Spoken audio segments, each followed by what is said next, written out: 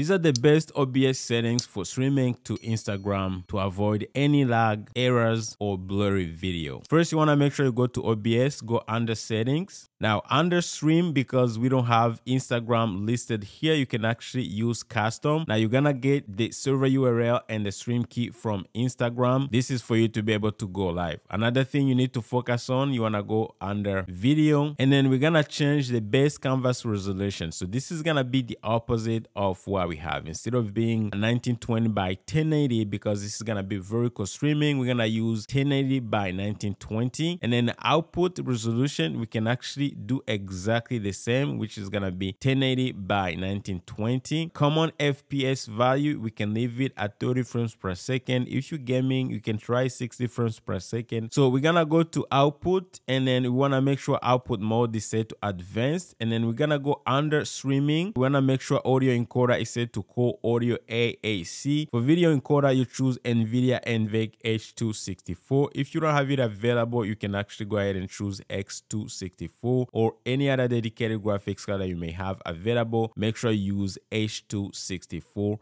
with that encoder. Next, we want to make sure we go to encoder settings, and then under rate control, you want to make sure you choose constant bit rate. And then for bit rate, you want to make sure you can actually go ahead and use 6000 is the maximum they can have on Instagram. And you want to make sure your internet speed is at least 12 megabits per second. That's the upload speed.